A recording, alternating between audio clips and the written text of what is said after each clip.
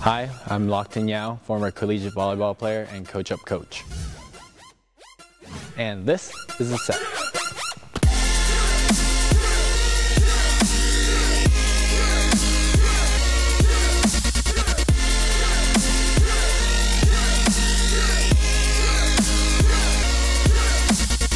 Setting is a crucial part of the game because the setter determines who gets the ball on offensive play.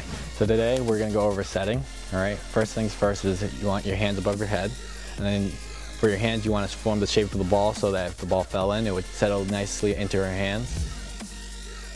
And then next thing is you want your right foot in front of your left so that you can push the ball out.